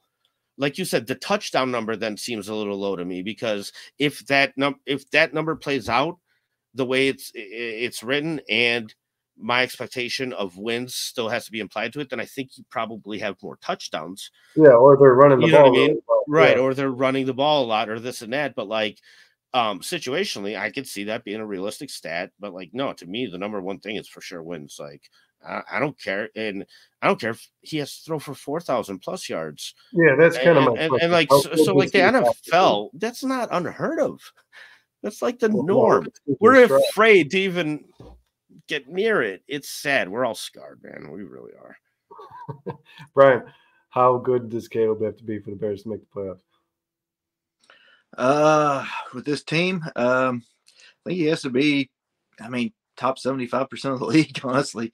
He's got to get that ball to them receivers. They stock them receivers. They're going to use them. If they can't use them, it's because Caleb Williams can't get them the ball or the offensive line's not protecting.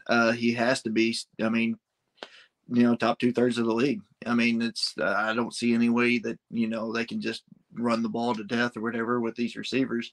And, I think Rome Odunze's a good blocker. DJ Moore's a good blocker, but they ain't going to get that far. The new kickoff rule is intriguing. I don't know how that's going to manipulate the numbers at all, if at all. It could do absolutely nothing. Canada abandoned this rule 1 year after they had it, I think. They didn't even believe in it. So I don't know why the NFL even adopted it to begin with. That's a different topic though. But I really think he's got to pass the ball and get it to these receivers that they paid so much money for. If he doesn't, then they're not going to go to the playoffs. Kyle, I'm going to ask you the same question, and I want to focus a little more. How important will it be that Caleb Williams just doesn't make the same mistakes Justin Fields made? Dustin said Caleb needs to make winning plays. Justin Fields obviously played his worst football at the most pivotal points of the game. He had the worst passer rating in the fourth quarter of all quarterbacks in the NFL. How important is it that Caleb just doesn't make the mistakes that all the Bears quarterbacks we've watched in the past have made?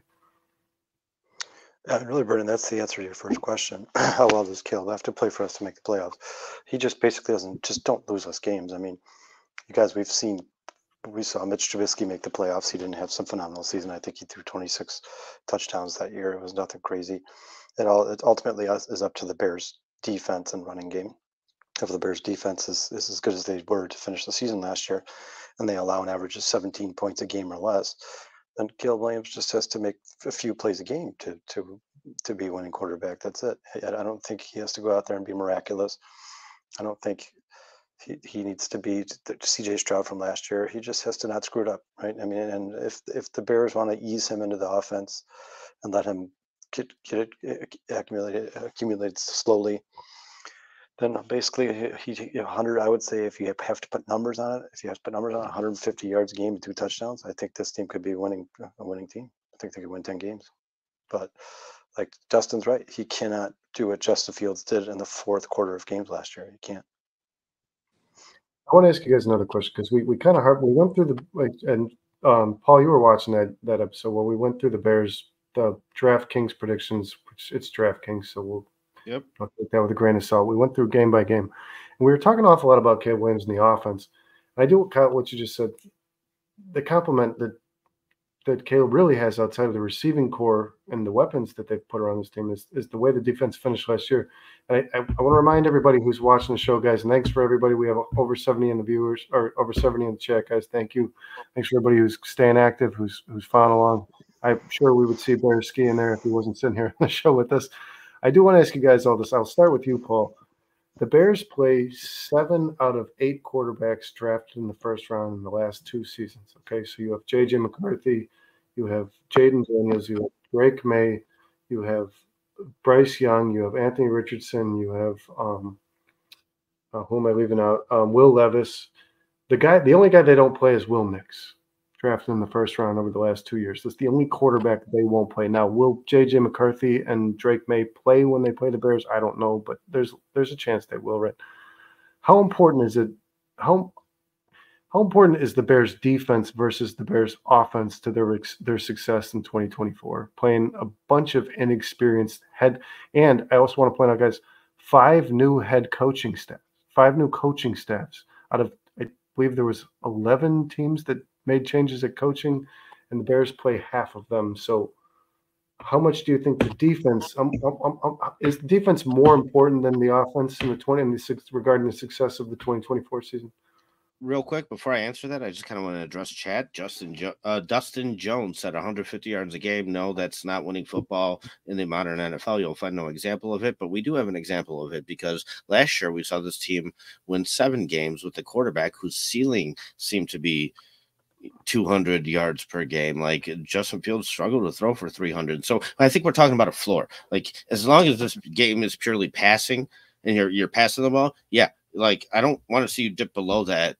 Of course, I want to see you do better than 150 yards a game, but I think we're talking about like the floor minimum, the worst, and so I just wanted to kind of clear that up because it's like, it's not a winning formula in the NFL if you do it for 17 weeks in a row. Of course, but you don't.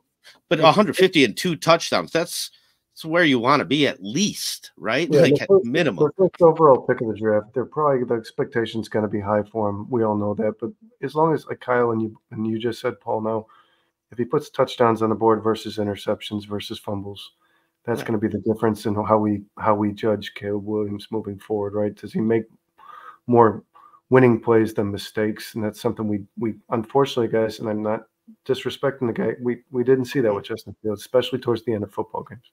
No, it's not a stat thing. What's that, Brian? I said they got to fear his arm. They didn't fear Justin Fields' arm. I mean, if at the end of the day you could say Caleb Williams, just the fear that he instilled in the other defense made them take 8 out of the box and allow us to run the ball, and he only got 150 yards, then that's winning football. My co-host said it the best during the season last year where we were doing a podcast. At one point, he goes, you know what? It's kind of funny. At the end of the day, we're seeing the same thing we saw with Mitch Trubisky from these opposing defenses. They're just saying, well, let's just make this guy play football. Mm-hmm. Let's make him play the quarterback position. You know what I mean? Let's take that stuff away and this and that. And like the league adjusted to Justin Fields. I was more high on him in 2022 than I was in 2023. But Brandon, to answer your question, what's more important, the defense or the offense? Well, me personally, this is why the draft kind of intrigues me because I want to say the defense, but then they went ahead and picked Rome with pick 9. So if you're kind of setting this thing up where you might expect the offense to have to carry this thing a little bit, if not, why wouldn't you have gotten a pass rusher of your choice? Like I said, you could have dropped back. You cannot convince me there's not going to be one defensive stud out there, right? Like, okay, I get not making the right choice or whatever, but you can't say that all the defensive players this year are going to suck. No, there's going to be several out there, whatever. You could have dropped back, gained more draft capital for the future, still went off, gotten a prime defensive end, and opposing Montez Sweat, a guy like Jared Verse or Tallis Turner, I mean, what, at least we're looking at 7, 8+ sacks, whereas now having Rome Odunze in wide receiver 3. Now, like I said, I understand it's a little bit more looking long-term with the way the contracts are shaping up for wide receivers and this and that. So I get it. But when it comes to this year, like, what do you expect from Rome Odunze? What, 5, 6, 700 yards at most, which is not as impactful as 7, 8 sacks would have been, in my opinion, from another defensive end opposing Montez Sweat. So, like, what's more important? I mean, I would have said defense, but I'm just going to tell you I don't know, because I'm kind of a little confused by. I'm sure they know, but maybe it's just they're trying to be very well balanced. But man, it should be the defense. They're the ones that are more solidified, I feel. And somebody told me something once too that I always go by, that it's so much harder to build something, but so much easier to tear it down. At the end of the day, the defense, all it has to do is tear you down. And that can be a lot easier of a thing to have on their plates than it is to build a very effective, well-oiled machine on offense. So, Dustin, real quick, guys. Dustin, once again, we're talking about his floor for one game. We're not talking about if Caleb Williams comes out every single game, throws 150 yards and 2 touchdowns, the Bears are going to be 15 and 2. I'm just saying, in a specific game, if the Bears defense, like I said, for just 1, 2, whatever, however many games this happens, that the Bears allow 10 points because their defense is playing so well, like it was at the end of last year.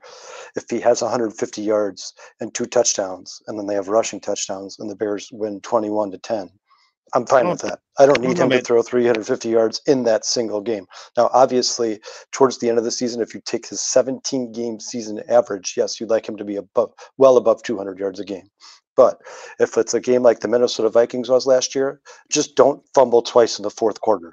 That's what we're talking about. Consistency is huge, though, man. I can almost say if you do give me a 150 and 2 touchdowns every week, and I know that, and I can guarantee that, oh man, I could probably win most of my games. It's the fact that, like, okay, sure, you'll get me 350, but what, 2 interceptions? So is that a good game? Like, the yardage increase, but like if you're turning the ball over, you might lose that. So, like I said, the stats are funny, man. He makes a good point saying 9 of the top 10 teams that led in the league yards per game last year. I think he means passing yards per game last year were in the playoffs. The 10th team on that list. So of the 10 teams, 9 of them made the playoffs. The 10th team averaged 238. So do the Bears need to average more than 238 yards to be a playoff team passing? No. Is that the way that it plays out? I mean, I believe that in the NFL that we are accustomed today, guys, the NFL we're watching today, I would expect somewhere around 215. That's what if Caleb can throw around 215 yards a game, you've got yourself a modern. Brandon, Paul, you guys yards a game, look, what was Mitch Trubisky's per game average in 2008, or what was that 18 when the Bears went to the playoffs? What did he average per game? How many yards did Mitch Trubisky average per game? I'll tell you, Patrick Mahomes' yards per game has actually decreased every year. Yeah, he hasn't gotten worse. Mitch Trubisky's that year was probably what 205 a game, probably that year. Right. And the Bears won what, 12 games that year? Yep. I'm not saying that Caleb Williams, I want him to throw 150 yards and not make any mistakes. He threw 3,200 yards. He threw 30. We had a game that was 12-9 against the Vikings. We had a game against the Packers where we only put up 9 points. Listen, I don't care about the 100 yards. I care when it comes. like 100 yards in those situations would have made the world a difference. So yeah. You're also Kyle, you're also kind of making the point though that the last time the Bears made the playoffs was the highest yards per game average the quarterback. All right, but how many yards was it?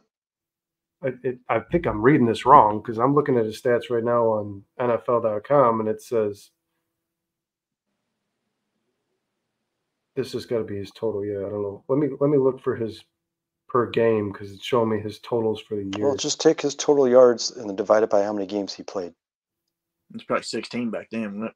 Yeah, I think that year was still 16. So however many yards he threw, so 32, whatever, and divide it by 16 games. He threw it's 32. Oh, it's 200. Yeah, I mean, man, this is just 230. He threw an average of 230 yards per game. Okay, so if that's what he needs to average, Caleb Williams, that's fine. So one game he'll have 320 yards against some garbage tomato can defense, and then the next game he'll have 150 yards and 2 touchdowns against a really good defense. But the Bears can still win the game if their defense allows 7 points. That's the point we're trying to make. It's I'm not when I'm at the end of every game. If the Bears are in the fourth quarter and they're tied in the end at the end of the game, and it's 31-31 with 2 minutes left, I'm not going to go to Caleb Williams' stat line and go, well, you know what? So the yardage is why they're tied. I'm going to go, you know what? The reason they didn't win this game already is because those 2 interceptions right there. Or the reason they're still in this game is because of those 4 touchdown passes right there. I don't care how many yards he threw. It doesn't matter to me. I don't even care if the Bears' defense outscores their offense. It doesn't matter. Let me ask this question then, Brian. I'll ask it this way. Is the points per game allowed by the defense, is that going to be more important than the points per game scored by the offense? 100%. I don't think there's any scenario where that's not. I mean, as far as our defense goes, we got corners for days. And we're talking about the Bears specifically because there are teams in the NFL like Paul alluded to earlier, like that Browns defense was good enough to have Joe Flacco, who threw 300-some yards a game, I think, but they didn't score. I don't think they scored. I think they averaged like 24 points a game. And they were still winning football games because they had the best defense in the NFL. So is that the situation the Bears are going to be in 2024 where you're just scoring enough as long as your defense can contain? I think you have to count on that as far as having a rookie quarterback. I mean, you have to expect that, whether he proves differently. It would be great, if he proves that, he puts up 30 points a game and you're still only allowing 15. I mean, that'd be awesome. As far as the back to the other thing, as far as the 150-yard floor, with that punter, you give Iowa a 150-yard floor, they're winning every game. I would anticipate the Bears defense just being relentless. They're going to come in there. They're going to plan on stifling every team that they face. And then, whatever they get out of Caleb Williams still proves to be consistent one way or the other, determines whether or not they can let up. I mean, go for more interceptions. And you're really looking at, so I guess because we all know that their weakest units on both sides of the ball are their trenches, right? Their defensive line, their offensive line. So you're looking at the Bears' really strong secondary. And there's a lot of people ranking the Bears secondary outside of the top 10, like 12 to 14. It's ludicrous. I think they're top 5 unit, the secondary. I really believe between Kyler Gordon, Jaquan Brisker, Jalen Johnson, Stevenson, let's even just leave Byard out of this and see how he performs. I still think you're looking at a top 5 unit. So you're looking at that unit versus the opposing offense. And then you're looking at Odunze and Keenan Allen and DJ Moore versus the opposing defense. Which unit did on defense or the offensive side of the ball, which one makes a bigger difference in regards to them making having a playoff season, right?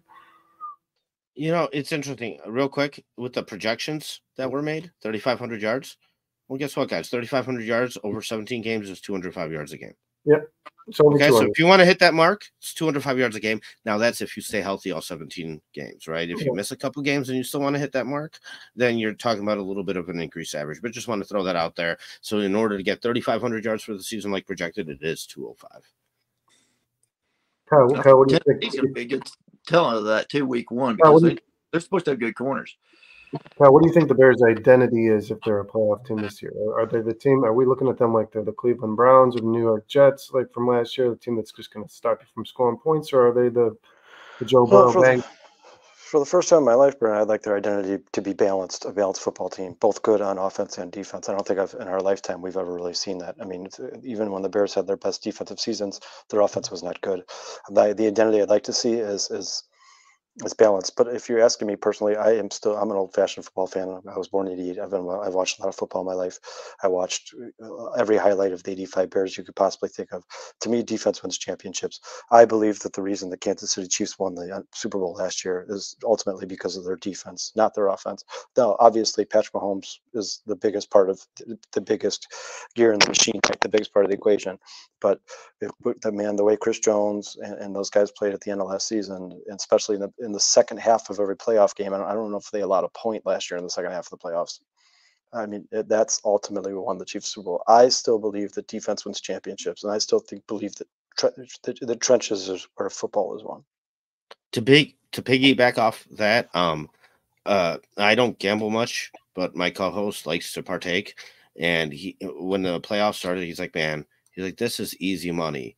And I was like, what is? He's like, Patrick Mahomes rushing total on the over every playoff game. He's like, this guy is so smart. He spends the entire season not really running. And when it comes time, when it's do or die, he will rush and get that first down on his own.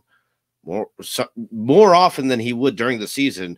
He will put himself at risk of getting injured because it's the damn playoffs. Like, he's like, every single game, Patrick Mahomes on the rushing over.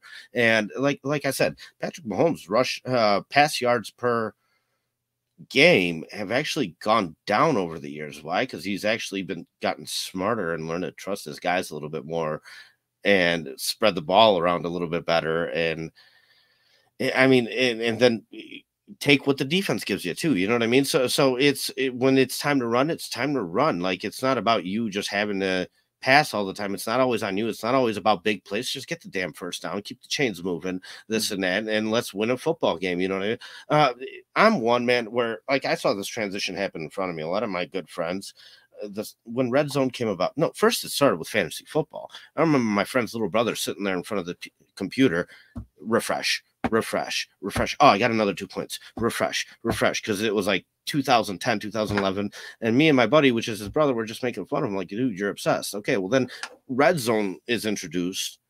I look at everybody, and everybody's obsessed. All they want to see is touchdown, score, touchdown. Meanwhile, I'm one who's gone to games, and I appreciate the roller coaster ride that a full game puts you through. And I've been at games where all it is a field position paddle all game. One of the best games I went to was in 2018 when we won 15-9 against Jared Goff and the Rams. There's so high energy, and it was all field goals that game. And so, like, that stuff matters a lot. There's a lot of little details that matter when it comes to winning a football game. Now, if you want to just put up numbers, if you want to just put up stats, that's a whole nother conversation, you know, but it's interesting because you got to win. You got to win. And like you said about the Kansas City Chiefs defense, man, I point to that one play with Zay Flowers where he stretches out to the end zone to try and get a touchdown, and it becomes a fumble, touchback, other team gets. So instead of you getting 7 points, now the other team has the ball. Why? Because you stretched it out an inch. Listen, rookie, it's not all on you. Fucking just, if you would have not tried that, dive down, then you're at the 1 or at the inch. Like, it's such, and we're talking about just a small mistake. And like, this is why this is the ultimate team sport, man. It matters. So yeah, it's interesting. The fantasy line on Caleb Williams rushing yards right now is 232 rushing yards on the season, 4 fumbles. I don't know if that's a betting line. I'd take the over on that. Oh, 100%. That's definitely over. Yeah, he's going to rush over 232 yards. He's going to probably, I'm guessing, between 3 to 5. Guys, I do want to give a shout out again to everybody in our chat. We had Cliff, Dustin, Ant Moss, Bruja. I saw a couple new names too, guys. Let me scroll back a little bit. Okay, maybe I didn't. Sorry. Oh yeah, Damon Dice, Gregory Stevens, guys. Thanks for joining us tonight. Thanks for joining Chicago Sports Podcast. I do want to thank everybody in the chat and all of our sponsors: Bridges Scoreboard, Serendipity Ice Cream, TC's World of Wonders, River Street, and Budget Cars, We're Stadium Club. And I want to give a big thanks, guys, to my co-host, as always, Brian, Kyle. Thanks for joining me. It's always fun to hash it out. And a very special thanks to a guy who I'd usually read the name of in our chats, Bearski, and that is Paul. Paul, pleasure having you on tonight, man. Yeah, man. And I just wanted to thank you guys again so much for having me on and, letting me take up as much time as I did with all my talks and thoughts and whatnot. But yeah, you guys definitely have love for my channel. So just like for everybody in the chat and everybody out there, youtube.com/@BEARSKIFILM. Got a lot of great highlight films and hype videos and this and that. And hopefully during the season, man, I would love for you guys to come on my show and talk some football too. So I'll definitely be extending an olive branch out there and be in contact with you guys. But yeah, tonight was awesome. You guys are great, smart football fans, and I had a great experience here tonight. So thank you so much. Thanks a lot, guys, Paul. Definitely go check out Paul at Bearski's Film, guys. I like I said, I was very late alerted that I was going to be hosting the show. I did go watch some of your videos, man. Very, very, very interesting stuff. I love the film, man. love the film. I get why it's Bearski Film. I love the film, and Thank you, yeah, man. for sure, man. Well, If you ever got it's Bearski because I'm Polish, man. Me and my co-host yeah, both. So I figured Bearski, once you told us that, yeah. But for yeah, sure, no, man. if you ever got room and time for us, man, give us a shout. I'll definitely Always, we, for sure. we will, Thank you. We will for sure have you on this show again. And please, man, keep living it up in the comment section, because, like I said, you always move the conversation forward when we find ourselves a little stagnant. On that note, guys, I do want to thank everybody out there for giving your Wednesday night to us, the Chicago Sports Podcast. I do want to give a big shout out to the man, Brandon Trax, Chicago Sports Podcast CEO and founder, for giving us an opportunity to speak with somebody like Paul and just getting to hash out Bears, guys. And yeah, for everybody out there, don't be too concerned about this Caleb Williams, Odunze stuff. It'll get itself worked out. Ryan Poles does his thing. He will again. And I just want to say thanks for everybody for watching, and enjoy the rest of your Wednesday. Everybody have a good rest of your week, honestly. Thank you, Paul. Thank you, Brian. Thank you, Kyle. Bear down, Chi-Town.